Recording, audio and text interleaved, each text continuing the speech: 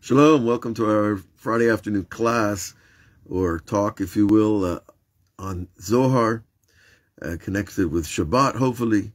And today, in Parsha Pekudei, which is the end of Sefer Shemot, and it is really a conclusion of the whole redemption cycle. God is giving the Jewish people the Mishkan, the portable temple that they're going to use to serve him for thousands of years. And this temple, we are told in the Kabbalah, follows a pattern of building, of structure, of order that corresponds to the upper worlds. And it also corresponds to the structure of man.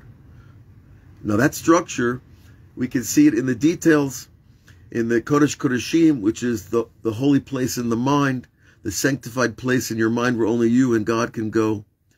And the Kohen Gadol only goes there once a year. Then you have the Heichal, the palace within, where they bring the bread offerings and the incense offering, and they light the menorah, which corresponds, of course, to the lower part of the brain that deals with the organs of the eyes, the ears, the mouth, the nose.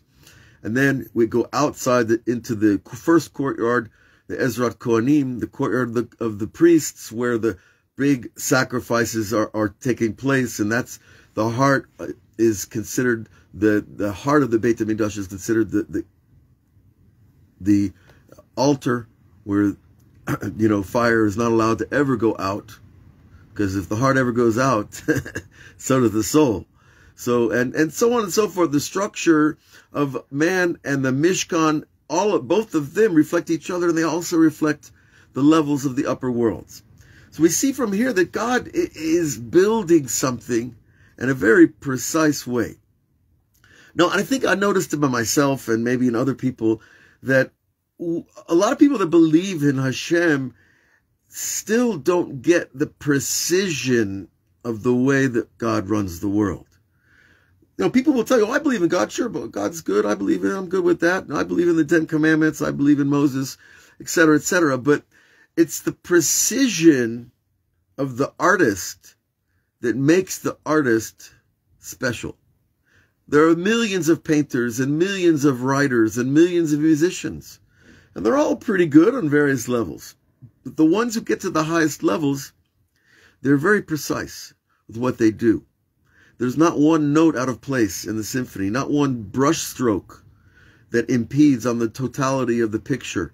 And the same with writers, poetry and narrative, etc., that one word can throw a person off in a book, and it ruins the moment of attachment to the idea. See, so God is precise beyond our understanding of precision, and that's his perfection. And he replays his perfection in his creative process.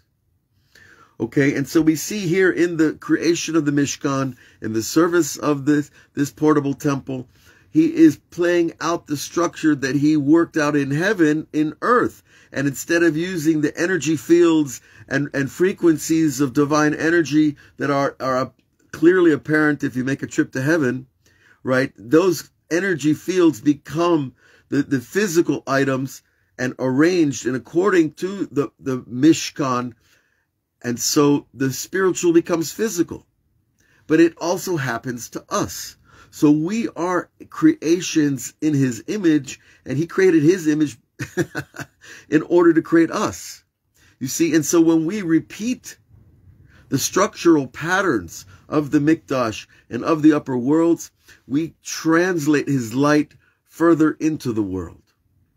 See, it's called the affinity of form, that when we become a form that is matim in Hebrew, that is, how do you translate matim?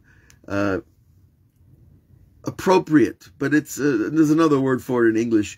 It's not just appropriate, it's matching form, really. When our form matches God's form, then our form translates his light. And when we don't conform to the form, then we can't translate the light. Now, when you do translate the light, you become an artist of your life.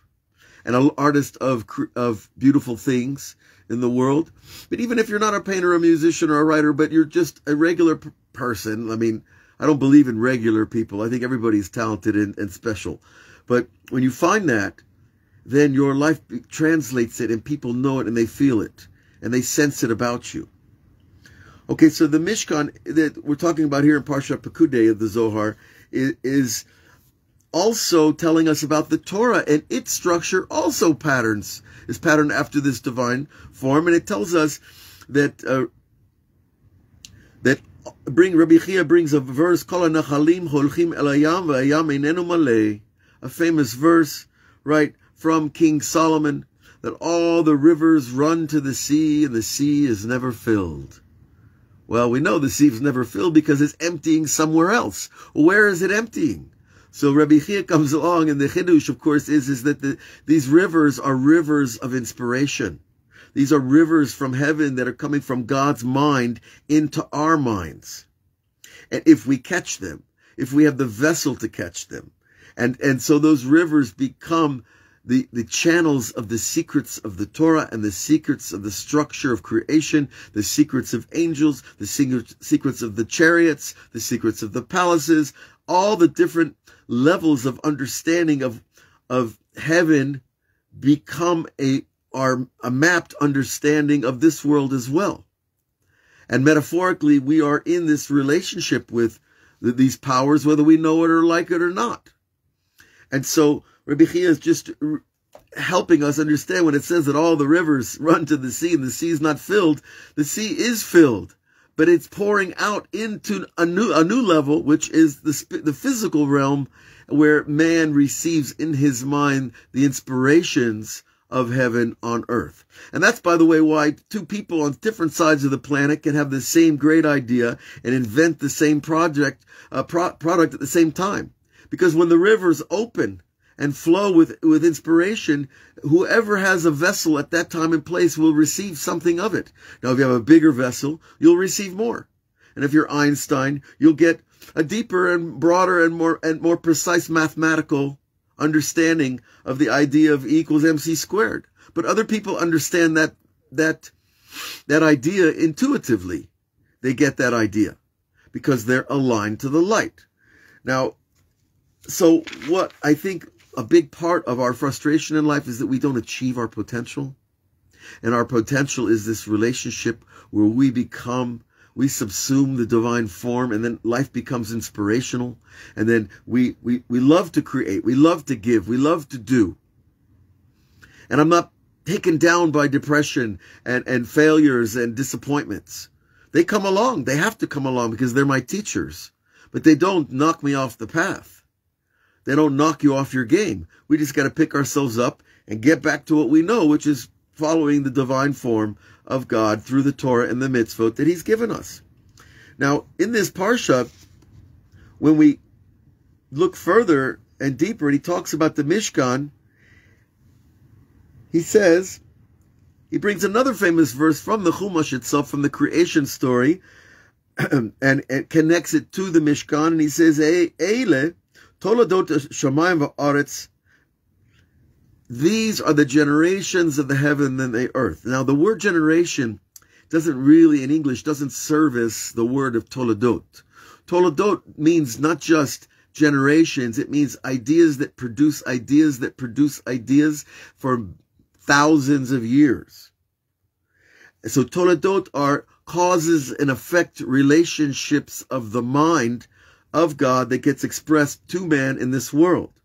And so when the Torah tells us these are the generations of the heavens and the earth, it's what does the Zohar say? Mipnei shekol elu hatoladot. All these generations shahasu that were made, votziu, that were brought out from heaven and into the earth, kulam bakoch oto or. They're all from the original light of the creative process.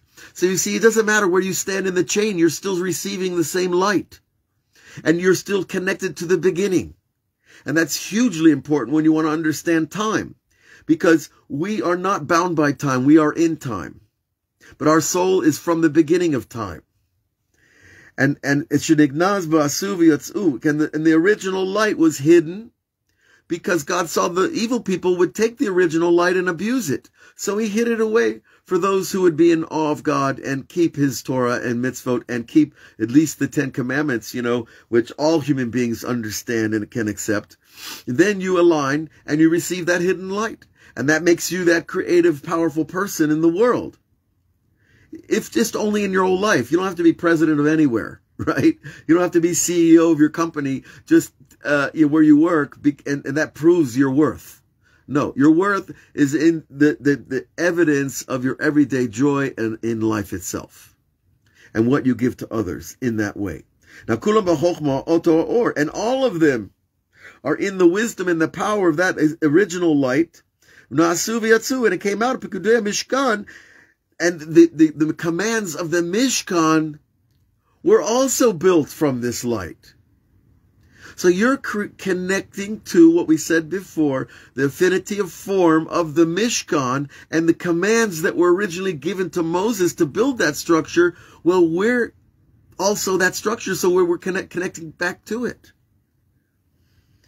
But Minayin, Lano, how do we know this? It's written, B'Tzalel ben Uri ben Hor, right? B'Tzalel, who was the son of Uri, who was the son of Hor, who was the son of Miriam the prophet, goes all the way back to the family of Moses. Lamate Yehuda. Well, no, that would not be accurate, because Mate Yehuda is, Hor is not from the tribe of Levi, excuse me, it's from the tribe of Yehuda. And Miriam, but Miriam, yes, Miriam, the mother of Hor, was from Yehuda, but her husband, Levi, not Levi, but their husband, she was married from the tribe of Levi. Excuse me. I'm getting it mixed up. See, the generations get mixed up over time. It's okay. Well, B'Tzalel, but the point of the Zohar here is that B'Tzalel, the son of Or, the son of Hor, Uri, the son of Hor, is giving us the generations of B'Tzalel to show us that B'Tzalel wasn't just acting in a vacuum of inspiration. The B'Tzalel was receiving from his father and his grandfather and all the way back to the tribe of Yehuda, which is, of course, Yehuda, the son of Jacob. And this transmission is representing this power of the generations to connect to your teacher and your teacher's teacher and your teacher's teacher's teacher all the way back. That brings you in touch with that original light that we were talking about, Hu mitzad ayamin. And this is coming from the side of kindness, of the expansion of the light. And Aholiav, who worked with B'Tzalel in the creating the Mishkan, he was from the left side. And he was always we have to have a right and a left, because the one represents the light and one represents the vessel that holds it. So Aholiav represents the vessel that holds the light of B'Tzalel, and they work together to build the Mishkan, Yamin Usmol.